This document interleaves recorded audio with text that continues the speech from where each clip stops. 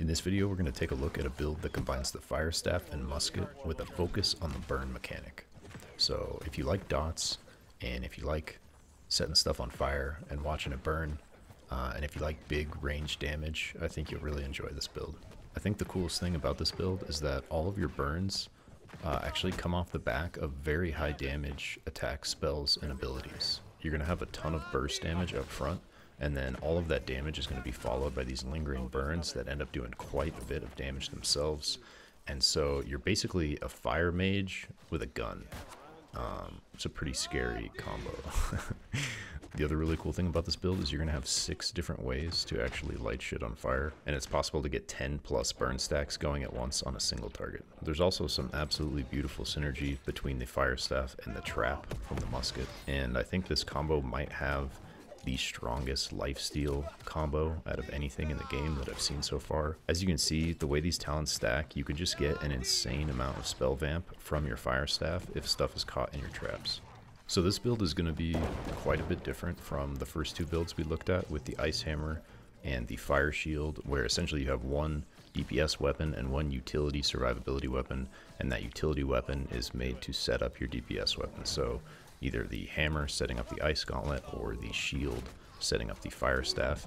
In this build, we're actually rocking 2 straight DPS weapons, and they're both ranged, and they both have a bit of utility within themselves that I think really helps support each other. But it definitely is a bit of a higher skill build where your damage is going to depend very heavily on if you can successfully hit your attack spells and abilities, and you don't have quite as much setup to guarantee those abilities hitting.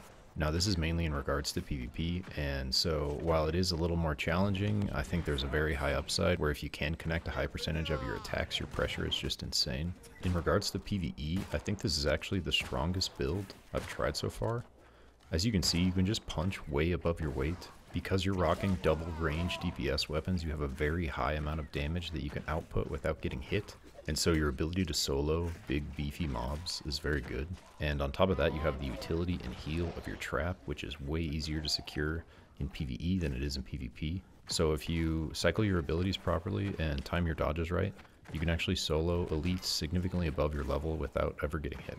I think this build really shines and is also really fun in group PvE scenarios, so like invasions or dungeons. Because you have double range DPS weapons, you can really just cycle through your cooldowns and obliterate stuff, and the gun fire combo is actually very satisfying, and then watching all the burn numbers tick through, it's pretty good. It's pretty good. Alright, so here is the full build. We will get into the details and synergies of all this stuff in a bit, but I just wanted to show the full setup here. Something you'll probably notice right away is that I'm actually taking the other keystone rune in the fire staff in reheat instead of grabbing runes of Helios, and I'm doing this for a couple reasons, but really what it lets you do, it lets you fully upgrade incinerate and burnout, as well as grabbing all the burn passives we need on the pyromancer side of the tree, which is more than 10 points, and so that limits us from getting runes of Helios. Since fire staff is our only magic weapon and musket doesn't use mana, reheat essentially makes it so we never run out of mana, even with our high cost mana abilities such as incinerate and burnout. It also lets us avoid taking 2 of the mana passives over on the fire mage side of the tree, which are spell focus and flare, and so we can use those points for the juicier crit talents on the fire mage side of the tree. In addition to that, I think runes of Helios really shines with another magic weapon in your offhand, and so right now there's just the ice gauntlet, but as more magic weapons get released over the course of the game, I think they will all pair well with the fire staff running this rune, because essentially what you can do is cast a fire spell and then rotate through your other 2 fire spells while you're standing in your rune, then switch to your ice gauntlet and do an ice storm, and all those spells, including the ice storm, is going to benefit from the 30% spell damage increase from your rune. But when your other weapon can't cast spells, I think the rune is a little lower value, and so I think in this case it makes a lot of sense to focus on the burn passives and crit passives, skip the mana passives, and take reheat. Alright, so in this guide we're going to discuss pretty much everything I can think of regarding this build. So we'll be getting into attributes and gearing, we'll be going over some considerations for both PvP and PvE, and I think the most relevant thing to both of those is sort of our general combat strategy, so we're going to start there. I think the way you want to think about this build is essentially that your musket is your setup ranged weapon, basically like your sniper rifle, and you want to open fights with that whenever you can. And then your fire staff is basically your combat weapon. And so you're using the musket to get a really big burnout with powder burn at the beginning, and take another quick pop shot because you get an instant reload with your dodge every 6 seconds. And then after that second shot, basically switching to your fire staff and using that, especially in close quarters combat, because you're going to have quite a bit of utility between the heal, knockback, burn, and big damage of incinerate, the mobility and burn of burnout, as well as the burst of fireball. So first thing you're going to want to do when you pull your fire staff out is try to get a light attack on them. This is going to initiate Watch It Burn, which is a 15% weapon damage burn over 6 seconds from your light attack. And then if this crits, that's also going to activate Singed, which is another 15% weapon damage burn over 6 seconds. The damage on all your crits is going to be 20% higher because you're running Prophet of a Fire God. Ability crits can also activate this same burn, and your 3 spells actually have a 15% higher chance to crit and activate this burn because you're running Spellslinger. Also, anytime you cast a spell, you get your 10% haste for 5 seconds from combat speed. And then all of these burns are going to last 20% longer from Kindle. And since you have Let It Burn, every time these burns tick, you're going to get a 10% fortify for 2 seconds. I tested it, and unfortunately, Kindle and Let It Burn don't stack with Powder Burn from your musket, but they work for all the rest of your burns. Okay, so you're starting out trying to hit that first powder burn with your musket, and then doing a quick dodge into a second shot with the musket, and then switching to the fire staff and trying to secure a light attack. As soon as you get a light attack, what you're looking for with the fire staff is to essentially be pumping heavies, and every 6 seconds you want to look to get another light attack to keep that light attack burn up on them. I want to add something real quick here. I didn't find out till later. The light attack burns do stack with themselves, so you can just light attack over and over again and get this stacking burn effect. I think if you like using the light attack in combat and PvP, this could be a really good option for you.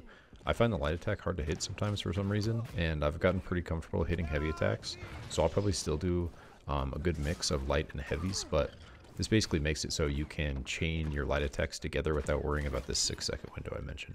And then in between that, you're basically looking for windows to hit your spells. So Fireball you can throw pretty freely. It has a pretty short cooldown, and you can basically just use it to add to your pressure. You want to try to time it to hit right at the end of a dodge animation and ability animation, or if they're out of stamina. And then you're really looking for windows to use your burnout to secure another burn on them, and also anytime you can get an incinerate, that's going to give you a massive 4-stack burn, and if it crits, it's going to be even more than that. And so you're basically chunking with heavy attacks. You're trying to throw a light attack in every 6 seconds, and then you're looking for opportunities for your spells. And then shooter stance is a little more challenging to use, especially in the 1v1. I think the best way to use shooter stance is if you can get the opening on someone from a distance and just rip them with several shots in a row. I think this ability really excels in group PvP scenarios, so like assaults on forts in world PvP, or wars, or outpost rush. I actually think for this build in general, that's where it really shines, is in group PvP scenarios. Because you're rocking double range DPS weapons, you just have a ton of damage output, you can cycle through your cooldowns, and if you have space, you can really just rip stuff. I think in the 1v1 for PvP, it can be really strong if you can hit all your attacks and abilities, but its biggest weakness is, and I think this is true with most double ranged builds, is that if a melee user, especially with a great axe, can get on top of you, and you don't have stamina and aren't able to use your abilities, they can really fuck you up, and sometimes it can be challenging to keep space, especially since the musket is very much more of sort of like an opening sniper weapon to enable your burns, and you don't really have any mobility or defensives with it except the trap. And so now I want to talk about the trap, because I think the trap is a really interesting aspect of this build, and I think that could be the game changer for if you figured out how to utilize the trap in PvP effectively. I think your ability to 1v1 would go through the roof. So my best guess so far on how you could utilize them is to sort of throw out this little trap gauntlet where you have one, you know, a few yards in front of you, and then you throw one closer to your feet, and you basically use those to try to kite around. In this clip you can see I was really trying to force it, because I was really trying to experiment with if I could get this guy to step on my traps, and this is a really good example because this guy is rocking what I think is the strongest melee build in the game right now, which is Great Axe, Sword and Shield. As you can see, I'm trying to move around him to get him to step in one, but it seems like if they know they're there, they can actually dodge over them, and it's really hard to actually secure one. If anyone is a trap master or has a lot of experience using the trap, especially in PvP, and has any recommendations, would love to see those in the comments. I think if you were able to reliably secure it in PvP in the 1v1, it would be completely insane because of the way the talents stack between the trap and your fire staff. So anytime something's trapped, you're dealing 20% extra damage to it, and then you're healing for 100% of weapon damage done. So you're basically healing for 100% of the damage you do while that target is trapped, whether it's with your fire staff or your musket. And this, to me, is what makes it so insane in PvE, is because you can pretty reliably use it to almost like full heal up, especially if you're able to catch something or several things in a trap with an incinerate. Your incinerate itself already has a 20% heal off of damage done, and so if you're doing 20% more damage to trap targets, your incinerate does an insane amount of damage by itself. It hits twice, burns 4 times, more than that if it crits. And so if you can hit an incinerate on a trap target or several trap targets, you can basically full heal. Beyond that, I think my best recommendation is to just try to catch people off guard with them. And so sometimes you can sneak one out in a combat scenario where if you haven't done it yet, they're not expecting it, but just be careful about how slow you are when you're deploying them. You can really leave yourself open to both ranged and melee attacks. Alright, so as far as PvE goes, the approach stays pretty much the same, where essentially you want to throw out a little trap gauntlet. In PvE, you can kind of huck them a bit further and even try to land one on them if you want, to give yourself a window to start blasting. I think the main difference between playing this build in PvP and PvE is that in PvE, you have more time to play with your gun, which is cool. So you can get a really strong open, and with shooter stance and multiple headshots, you can really chunk stuff down. And NPCs can run kind of wonky sometimes, but they're definitely more predictable than players. For all of this video, I was actually playing without a couple of the deeper musket talents in sharpshooter that give you some increased damage when you're in shooter stance and for getting headshots. So like hit your mark, heightened precision, and the keystone rune sniper, which gives 15% more damage to headshots. So I really think that with a fully maxed out level 20 musket and this full build in effect, also for most of the video I had my lesser gun, and so it didn't have a full int roll on it, and so I wasn't quite at 300 intelligence until towards the end of playing the build, when I was able to get an upgraded gun with a full intelligence roll and a slightly bigger onyx. I really liked the first one for the perk on it. For this build, I think this burn perk is awesome. But all that to say, having 300 intelligence stacked with the onyx to give you that 60% extra damage when they're at 100% health, combined with all these musket passives to increase damage while you're aimed down scope and for headshots, I think will be a really satisfying build to play at 60 with good gear. With muskets, it seems like headshots are the name of the game, and so it's basically your way to guarantee a crit and really max your damage, and then you have all these passives that sort of work with crit. Also from critical reload, if you get 3 headshots within 5 seconds of each other, you're going to get an instant reload. I think that talent, if you didn't want to focus on the headshot mechanic as much, you could trade that one for the other one at the top of the tree called Shot, which increases musket damage by 5% if aimed down the sight for more than 3 seconds. I don't really like that one just because I don't like trying to play around being scoped in more often. I like to be able to just quick scope stuff and stay mobile. But if you're looking to post up with shooter stance and just annihilate people from ranged, I think taking called shot could be a good call. And if you're really good with headshots, critical reload is worth. But it can be pretty challenging, especially in PvP, to get 3 headshots within 5 seconds of each other. This is a perfect time to go a little bit deeper on some of these weapon mechanics and take a look at what from the musket works with the fire staff and vice versa. So the main thing you need to know is that trapped damage, which is the first upgrade of your traps ability, as well as scent of blood, which is the second upgrade of your traps ability, both apply to your fire staff.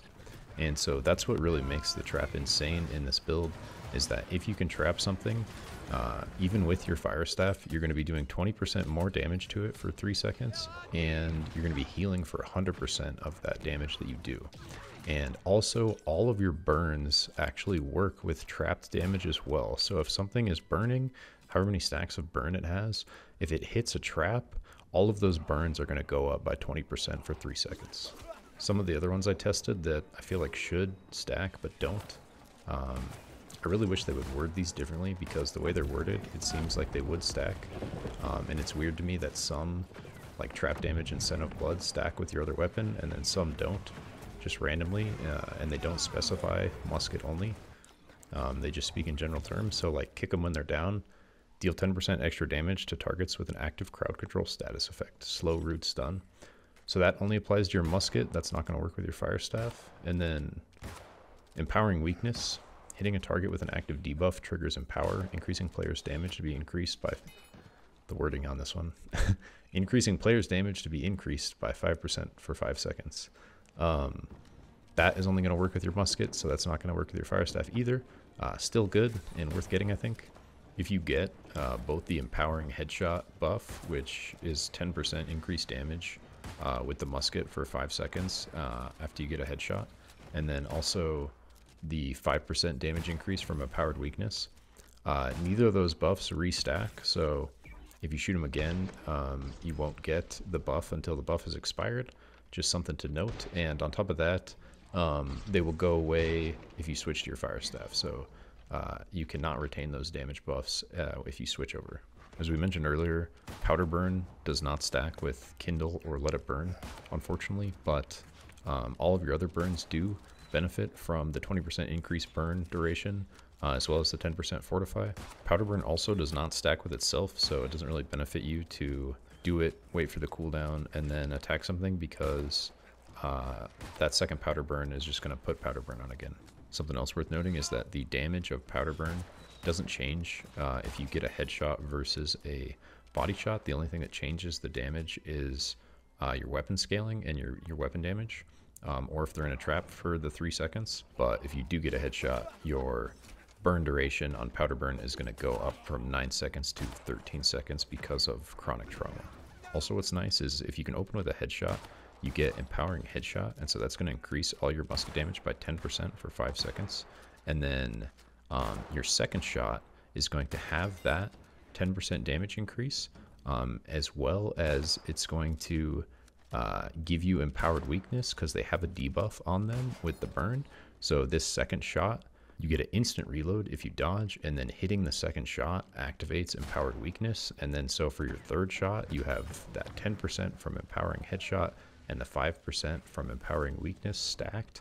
And then you also have backdraft. So standard musket shots deal 12% additional damage while the target is on fire. So first shot activates empowering headshot.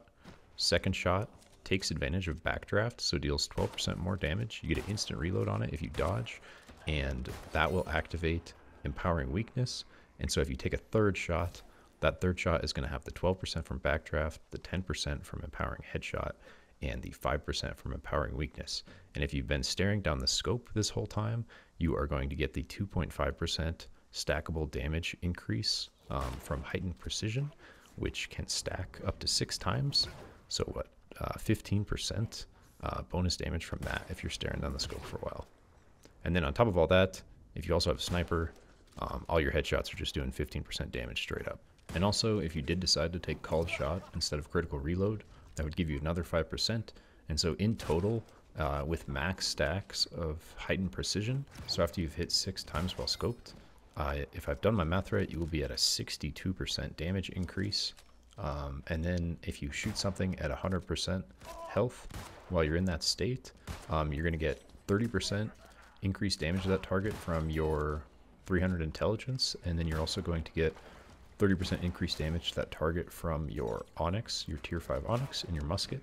And so that target is going to really suffer, and they're going to take, what, 62 plus 60, so 122% increased damage from that next musket shot. Hopefully it's not a headshot, because, ow. Final last thing is that if they're more than 100 yards away, they'll take 15% more damage from hit your mark, and so our 122% becomes 137%. So, man, some really nice synergy, honestly, with the musket. A couple super final last things with the musket is that don't forget you can go prone and shoot with it, and so you can mostly just use this to be annoying and shoot people without them knowing where you're at. And then because powder burn basically takes the time of a reload animation, you just have to stop instead of being slowed for it. You really want to try to use powder burn in combat when you would be reloading anyways. So instead of reloading and then using powder burn, you try to use powder burn right after you take a shot. So a lot of times you like take a shot, dodge, and then like use a powder burn, and that will load up your next big fire shot in the minimum amount of time. And I think the very last talent I'll end up getting with the musket when I hit level 20 is weakened defense. And that's pretty situational, but it's basically when you're against anything with a shield, this is going to help a ton, because it can be super obnoxious both in PvE and PvP to go up against shields and just waste, you know, like 6 or 10 bullets and not even shield break. Alright, my friends, finally we arrive at the eternal question of armor. Light, medium, or heavy? What do you pick? What do you do? I've said it once, I'll say it again. I really think that you can pretty much make any armor type work with any build. Obviously, I think some builds synergize better with different armor types, but depending on your playstyle and how you like to move, I really think you could make any of them work. I am a recent convert from light up to medium, and so I've been playing light most of the game, and with this new faction gear set I just picked up, I decided to jump up to medium. And one thing I noticed right away is that I definitely take less damage straight up, and so the damage reduction jumping from light to medium is very real. You almost get double the physical and elemental resistances that you had in light, it seems like. And so I'm beefier and I can take more hits and survive longer in pretty much every scenario, which is good. To me, the biggest difference between the three is how much stamina it costs you to dodge. So if you are in heavy or light armor, it's going to cost you 50 stamina to do a dodge animation. If you're in medium armor, it's going to cost you 40 stamina. So if you're in light or heavy and you have a stamina bar of 100, which you probably do, you are going to be able to do exactly 2 dodge animations in a full stamina bar before you're out. If you're in medium, you're going to be able to do 3. And so I think that is the biggest difference, is that if you're in medium armor, over the extended period of a fight, you're literally going to have more chances to dodge cancel their abilities than they will have to dodge cancel yours. And so this seemed like a good enough reason for me to convert up from light, and even though I miss the role dearly, the hop is certainly not bad, and I'm getting used to it, and I can definitely feel that I have more dodges in any given combat, and I can dodge cancel more things coming my way. As far as gearing specifics go, you're going to want to grab just Constitution and Intelligence wherever you can get it, stacking mostly Intelligence with a little bit of Constitution. I think endgame, I'm probably going to try 300 Intelligence, 100 Constitution, just for that 100 Constitution perk, which increases max health by 10% of physical armor, which stacks nicely with medium or heavy armor. I think if you were going to go light armor, that one really wouldn't be worth it, and you'd probably stick with your 50 Constitution benchmark and just stack everything in Intelligence. I think beyond, I think in medium armor and heavy armor, once you get to, in heavy armor you could go more con, honestly, if you wanted to go that route. I think in medium armor, you kind of want to stop at 100 Constitution, and then push the rest into Intelligence, any bonus you can get, just to really max out that double damage scaling for both the Fire Staff and the Musket. I think the faction pieces are great pickups, honestly, and they just keep getting better as you climb in rank. You'll see these rank 4 ones have the resilience on them, so you take less crit damage. They also have the refresh, which reduces your cooldowns. They have a gem slot, so you can throw any kind of damage reduction gem you want in there. I've been favoring Onyx just because I feel like in PvP, I most often die to strength users. But you could really go any split you want depending on how you're playing and what kind of combat you're in. And perhaps the coolest thing is that you can get them reliably, and you can get them at every level, and you can essentially select any combination of weight that you want, and then you can use the runes in the rank 1 part of the faction shop to change the stats from whatever base stats they have on them to the stats you want to play with Constitution. And so basically you just buy whatever gear you want from your faction vendor, whatever weight combo, and then whichever stats you want, you grab those runes from the rank 1 part of the vendor, and then just take the rune with the gear unequipped to either an outfitting station or a forge, depending on the type of gear, and you will be able to change the stats to whatever you want. And so this is how you can build a whatever weight you want: Constitution, Intelligence, Resilient, Refreshed, Gemmed, very strong PvP and PvE set. If you're going to go the medium route, I recommend getting heavy legs and heavy of one of the 3 lighter pieces. So either heavy head, heavy hands, or heavy boots. And so that's going to give you 2 out of 5 heavy pieces. So you'll have heavy pants with a heavy one of those 3 pieces, and then all the rest is medium. And this is going to put you right under a medium weight with the max amount of armor. Make sure you don't have a shield equipped, because shield is completely useless unless you actually have it on. And even if you're rocking sword and shield, it's really silly, but your shield stats only apply when your shield is actually on. And so it's the only weapon that behaves like that. And so even in sword and shield, you're getting limited benefits from the stats. And so if you're not playing sword and shield, it's just completely useless and heavy. And so take that bitch off. All right, so very last thing we're going to cover is weapons. So starting with the fire staff, I really think one of the best perks you can get on a fire staff is Keen, because of how much crit synergy there is, and the fact that you get burns off of your crits, and the fact that all of your spells, your heavy and your light attacks, can all crit, and then those crits burn. And in this build, you know, all those burns last 20% longer from Kindle and give you 10% fortify every time they tick from Let It Burn. I also think Vicious synergizes really well, because that just gives you bigger crit damage, and you're critting a lot with the fire staff. And then Enchanted to give you the light and heavy attack damage, I think is also really good, because your fire staff light and heavy attacks both chunk pretty hard, and so that's just going to make those pop a bit harder. As far as gems go, I really like the opal in the fire staff, especially in this build, because you're using it basically as your combat weapon. So anytime you're dodging, you usually have your fire staff out, and so if you have tier 5 opal, you're going to be benefiting from that 15% increased damage when you're not at full stamina. And so when you're using the fire staff, especially dipping and diving around, you're going to have that active a lot. For the musket, I think you could pretty much take whatever perks you're feeling. I found a really cool one called Crippling Powder Burn that adds a slow to your powder burn. I think that's clutch for this build, because you're pretty much always trying to start fights with a powder burn shot to the dome. And then if they're a little bit slowed off that, it just gives you a higher chance of hitting that second shot, which has those empowered buffs we talked about. And then also will persist if you switch to your fire staff and start trying to hit spells. As I mentioned earlier, I think Onyx fits the musket perfectly, especially in this build. You're going to have your 300 intelligence attribute perk, which is going to give you 30% damage on targets at full health. And then if you have a tier 5 Onyx, that's going to give you another 30%. So anytime you're hitting something with 100% health, that's 60% extra damage right there, just between those two things. And with the musket kind of being our opening weapon, where we're trying to lock in that headshot powder burn first thing, I think these two things synergize perfectly with that strategy. And it's also really fun getting giant headshot numbers to start fights. Boom. So that is what I got for you on the Burning Musket so far. It's a pretty fun build. If you like ranged weapons and you like fire, I think you will really have a good time with it. If you like this type of content, which odds are high if you're still here with me, because we're pretty deep in it. We're looking at what? Almost the 26-minute mark. So almost the 29th minute mark.